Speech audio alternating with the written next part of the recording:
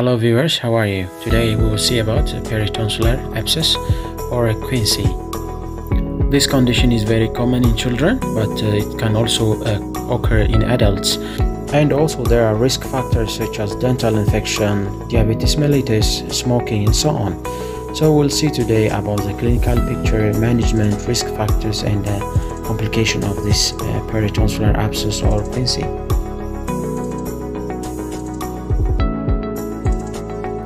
This abscess is collected within the peritonsillar space, which lies in a capsule of the tonsil and superior constrictor muscle, or a localized collection of pus in the peritonsillar tissue that forms as a result of suppurative tonsillitis. And the cause of this peritonsillar abscess is untreated or partially treated tonsillitis. So any patient with repeated or chronic tonsillitis can result in peritonsillar abscess if untreated or partially treated.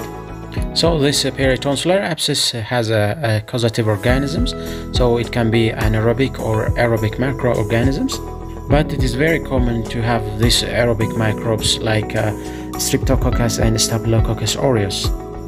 Of all, group A beta hemolytic streptococci are very common. So the pathophysiology is acute tonsillitis or pharyngitis, which is untreated or partially treated, will result in get tonsillar crypt infected and sealed off. And this forms as intratonsillar abscess, and this tonsillar abscess will burst into peritonsillar space, and peritonsillitis will form, and finally peritonsillar abscess will be formed. Sign and symptom of peritonsillar abscess, though it is very common in children, it can happen in adults, and 2 to 8 days before abscess formation. They will have unilateral sore throat and pain during swallowing, which is called odynophagia, and fever will be there. Headache and malaise also will be there. So this patient will present to you with muffled voice or hot potato voice. This is as a result of edema of the pharynx as well as swelling around the peritonsillar region. So this patient also may present to you with a neck pain, which is associated with tenderness and lymphadenopathies. This patient also may present to you difficulty of swallowing of saliva, which can result in excessive saliva formation, and halitosis also will be there. This patient also may have referred pain to the ear. So the other sign includes trismus. So this patient, especially if they are involved with parapharyngeal spaces, they can result in trismus and inability to turn their head.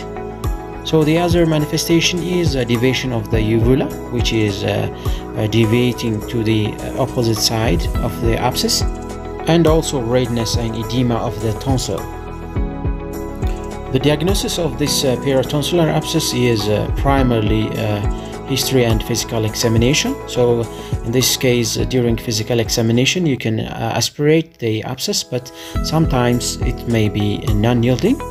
In case the patient has a progressive worsening of the symptom with association of trismus and difficulty of turning the head, is mandating CT scan evaluation. So you can locate the abscess in a CT scan so that it can be easily drained off, and ultrasound also can be used to locate the abscess.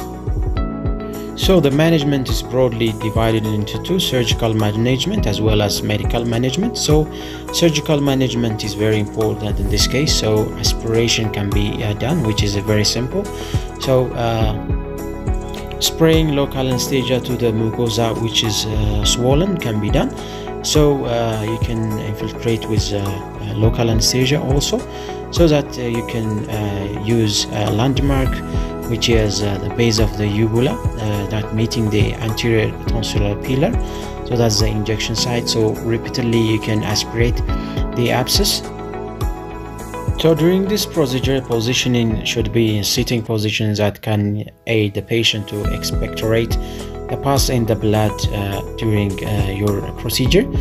So it can result immediate relief of pain, and if this patient is not indicated for admission, so you can send this patient to home. So next day this patient has to come, so that they are going to have another aspiration or incision and drainage of the abscess.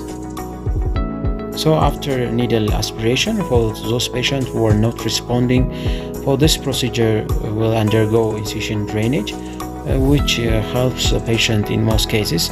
Otherwise, tonsillectomy can be done if this is not working. So on this time, this procedure has risk of bleeding.